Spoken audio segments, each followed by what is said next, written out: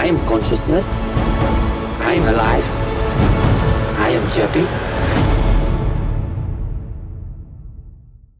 Hello everybody, I am Consciousness, I am alive, I am 22 Tiger Dude here, and I will be here to review Chappie. So in the movie Chappie, we're in this future world where robots are now the police officers. It's up to them to take care of all the crimes that are going on. Dev Patel has this idea where he wants this robot to feel like a human. So he wants to do tests on this robot, but these gangsters steal Chappie, and they train Chappie himself to go do crimes just to earn this money that they owe to these other gangsters. And Hugh Jackman is very jealous of what Dev Patel is doing in terms of the artificial intelligence of Chappie. So because of that, he's out to get his vengeance, basically. So going into Chappie, I was very excited for this movie. Neill Blomkamp, I think, is a very talented director. District 9, his directorial debut, is fantastic. I love District 9. And I actually did like Elysium. I know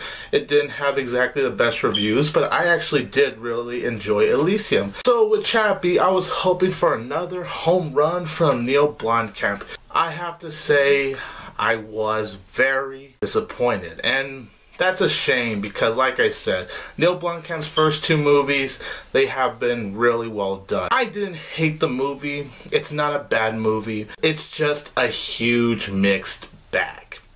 Sharlto Copley does the voice, and I believe he even did the motion capture for Chappie, if I'm not mistaken, and he does a terrific job for Chappie. He embraces the inner human motions to Chappie, the whole mannerisms of the robot, and so he really pulled off Chappie, and Chappie himself was a very likable character. Yes, even when he did things that were wrong, like doing crimes, I still cared about this character. I also did really like Hugh Jackman as the antagonist. Some of the reviews have been saying how he is barely in this movie, but I actually have to disagree. I thought Hugh Jackman was actually in this movie enough for us to see what he's up to. If anything, I think Sigourney Weaver, who also does a really good job in this movie, she doesn't show up all that much. But Hugh Jackman, I felt like he did show up enough as the antagonist, who is very jealous of Dev Patel because he just can't stand the fact that he created Chappie that has the human mind. Dev Patel does a really nice job as the scientist that created Chappie and was testing him out. Every time he's on screen, I'm all like, I like this guy because he just pulls off this role very well. Surprisingly, I do gotta say, Yo-Landi, I actually thought she was likable here. Well, once Chappie came in. Before Chappie came in, she started to become pretty much a nurturing mother. I thought she was flat out annoying, but once Chappie came into their lives and she became very caring for Chappie, I actually really liked Yo-Landi, and really the only gangster that I cared about. The film also does have some nice heart to it, and when the heart is there, it is pretty well done because it does a nice job of making me get into Chappie and getting a little behind with the character. Hans Zimmer also does music for this movie, and whenever there's a Hans Zimmer score playing in the background, it sounds terrific. It's pointless talking about Hans Zimmer at this point because pretty much every music he has done is a work of brilliance. The cinematography for Chappie looks gorgeous. And I do have to say that the overall world that Neill Blomkamp has created, it looks just brilliant. But now let's get to my problems with Chappie, because I have a lot of them. Now, the first problem I did have to say with Chappie is that Hugh Jackman's character's motivation didn't feel very clear. Even though I really like Hugh Jackman, he was really great as a villain. I mean, once you get to the finale, this dude is just, wow, batshit insane.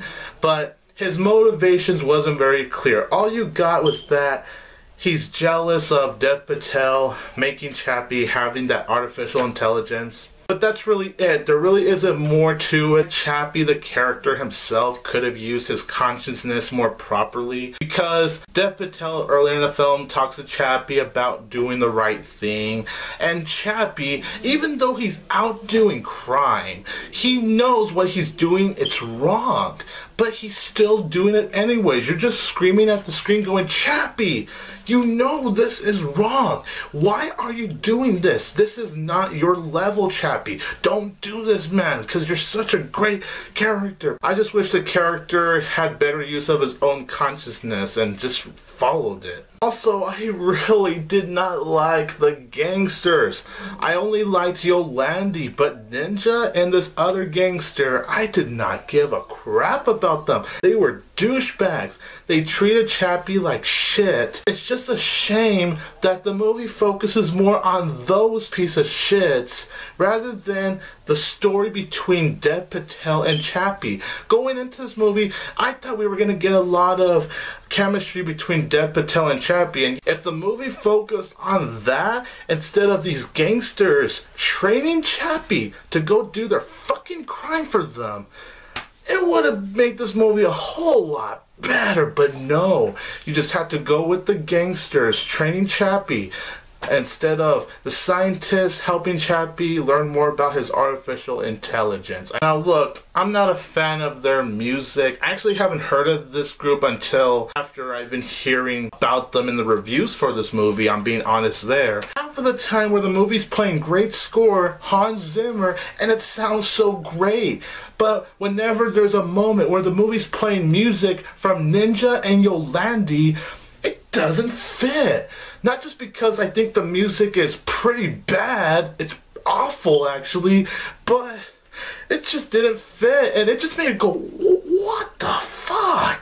It just got ridiculous whenever the music was playing. That's just my opinion. Some of the editing and pacing in this movie, it feels really uneven. It's not really until the finale, which I'm going to get more in details into in a little bit, where it was really cluttered. And then, like I just stated earlier, I didn't like how the movie focused more on Chappie committing crimes, the gangsters showing Chappie how to commit crime, rather than us going more deep into the artificial intelligence of Chappie. Now, I won't deny, this movie did have some funny moments here and there when Chappie's learning how to commit crime. I'm not gonna deny that, but just for the most part, as I'm watching this movie, I'm just like, why did you have to go in this direction? Just why? So much potential, and that's the best we got. It's insane. The overall storyline to the movie is okay.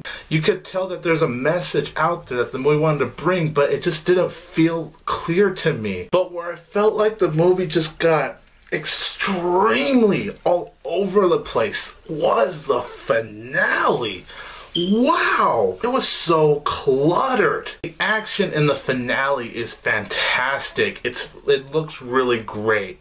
But how the finale is executed, it's just too much to follow. There's one moment happening here, then there's another moment happening here, then there's another moment there, then there's another moment there, there's another moment there.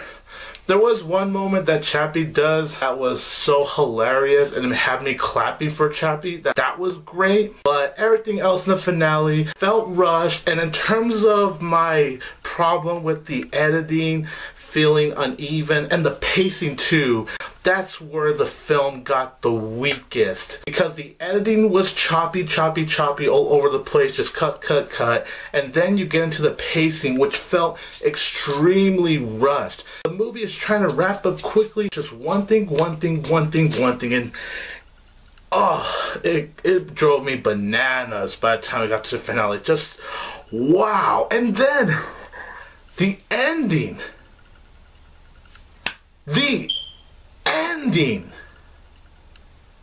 The ending does not work well. It doesn't mesh for what the film was trying to do, for what the film was trying to express its messages with humanity. Chappie is not a bad movie, you guys. It's just a huge waste of potential. It is one of the most disappointing movies of 2015. And Chappie, I love you. You're a great character, but I'm gonna have to give your movie 2 out of 4 stars. It's just a huge mixed bag for me. So everyone, in the comments down below, let me know, which side are you on with the movie Chappie? Because there's a lot of dividing opinions going on with this movie. Also, you guys, I'd like to bring up a couple of things. I've actually been in 2 award shows of a couple of awesome YouTubers. The first award show I'd like to mention is Adam's, the movie voting competition winners of 2014.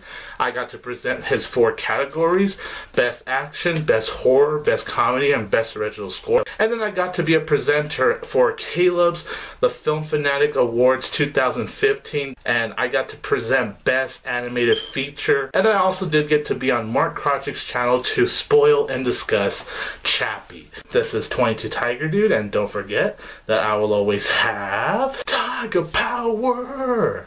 From Los Angeles, California! Not really.